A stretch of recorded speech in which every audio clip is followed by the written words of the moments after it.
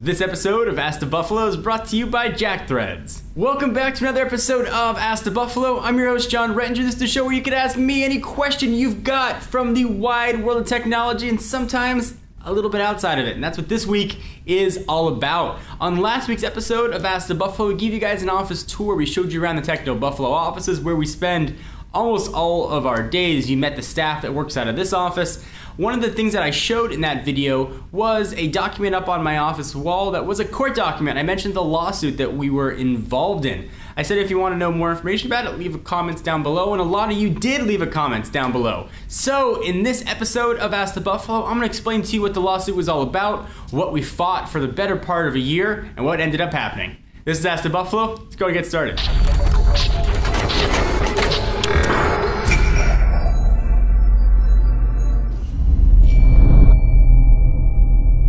So about 2 years ago, the Droid Bionic was getting ready to come out. It was announced actually at CES. We had a chance to even play with it. And then Motorola said, you know what, we're gonna wait on the Droid Bionic, and there was a few months where we didn't know what was gonna happen with it. Flash forward to about the September, August timeframe, and Motorola was getting ready to announce a new updated Droid Bionic. It was a totally different phone, just had the same name. We got an anonymous email via our tips at technobuffalo.com saying, hey, I've got some shots of a collateral material that's going to be included with the Droid Bionic, and it listed all of the specs. So they were sent over. We verified that they were indeed legitimate. I wrote and edited a post. One of our authors edited it as well. We gave the final approval, it went to our editor-in-chief, and then it got published. Turns out we were absolutely dead on with what the Droid Bionic was going to be. Well, the printing house wasn't very happy about it, and I'll leave their name out of it. You could search for this court case though. Everything's a matter of public record now that it's over. They were pretty much upset about what had happened. So one of our other editors got an email a few days later saying, hey, do you ever reveal your sources? And our response was, only with a court order.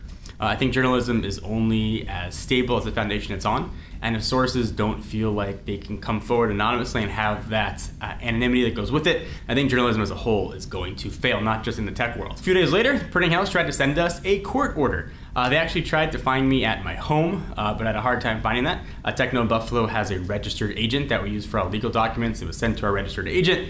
Registered agent got it to me. They essentially filed suit against us, against Google, because our email is hosted with Google, and they thought that Google would share the information. And they also filed suit against AT&T because the pictures, you could see a reflection, a little bit of a person or a phone. They thought the pictures were taken with the device that resembled the iPhone. And of course, the Verizon iPhone was already out at this time, and pretty much every other device has that same shape.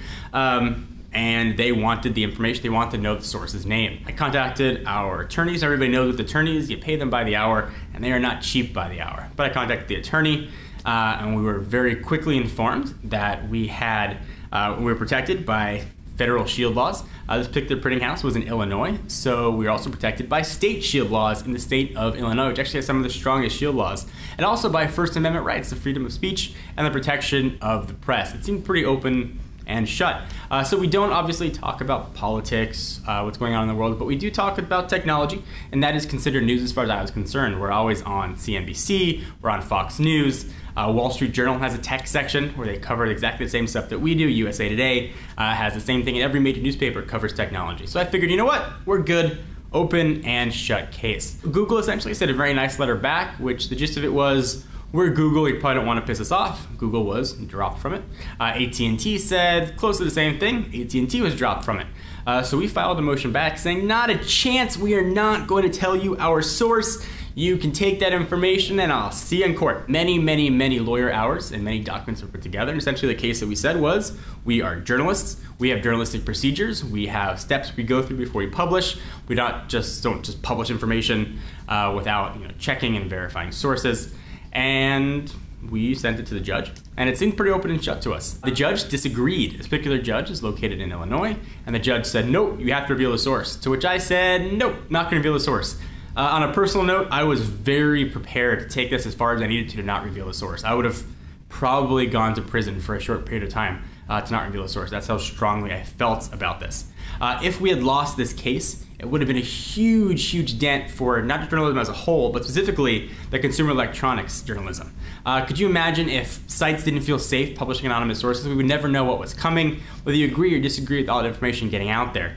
It's very important that sites have the ability to do that, and to do that free of persecution.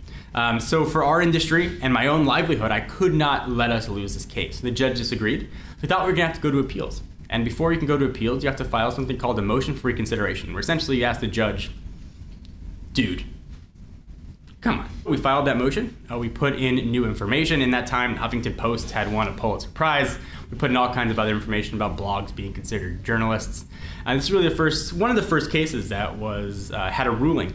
I have friends that run other sites, and they were getting emails and cease and desist letters from other companies that were stating Techno Buffalo versus this company as precedent. So it really we were treading very dangerous water. The story was picked up in all the main Chicago papers, the Tribune, for example, and a lot of national publications. Perhaps the judge saw it, maybe he didn't.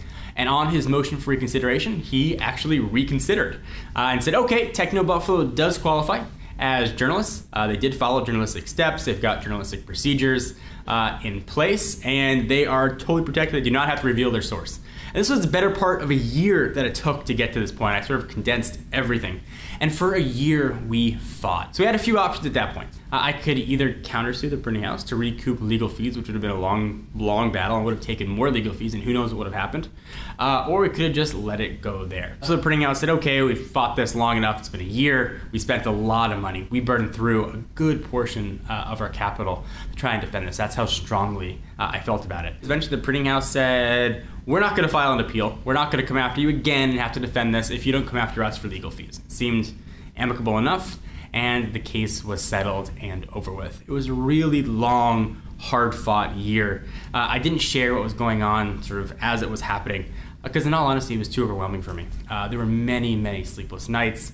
I was worried that cops were going to show up at my house to serve me with more papers. My wife was very concerned. It really affected my life and could have potentially affected my livelihood and the livelihood of everybody at Techno Buffalo.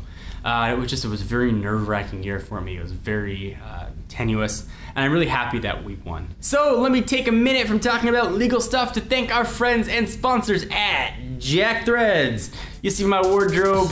I don't like to go shopping, but I like to have new clothes. Jack Threads is the perfect solution. Only suckers pay full price. You love alternative apparel brands like Kid Robot, Hurley, and Stussy, but hate wasting all your cash on them? Listen up. You can score these premium brands up to 80% off every day. If you're gonna go buy them anyway, you might as well save 80% and not have to leave your chair. There's a new invite-only shopping club for guys called Jack Threads, serving up street, skate, and surfwear brands at prices that will melt your brains. There's a waitlist to join, but if you go to jackthreads.com/techno, you can sign up today. You can get the latest clothes that are out there. If you want to look like our very own cameraman Ralph, you can pick up the Horatio jacket in red checkered pattern. It looks pretty awesome. You don't have to leave your chair to get it. It's one of my favorite things. Go ahead and check it out at Jack Threads.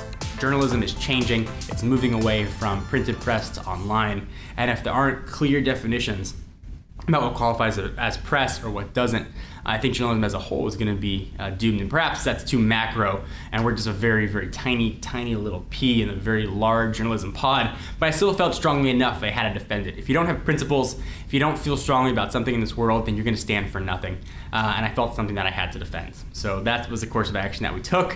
That was a story behind that piece of paper up on my wall. If you want to search for the case, you're welcome to. You can go for the Chicago Tribune and look up Techno Buffalo, and you can see the articles that were written there about it. You can get more information. Out of respect, I'll leave all the other parties' names out of it. Thank you guys for watching. Thank you for tuning in for another episode of Ask the Buffalo. We're back every week with brand new questions. We'll have tech questions coming at you next week. Check out technobuffalo.com for the latest and greatest tech news. I'm John Rettinger. I'll see you next video.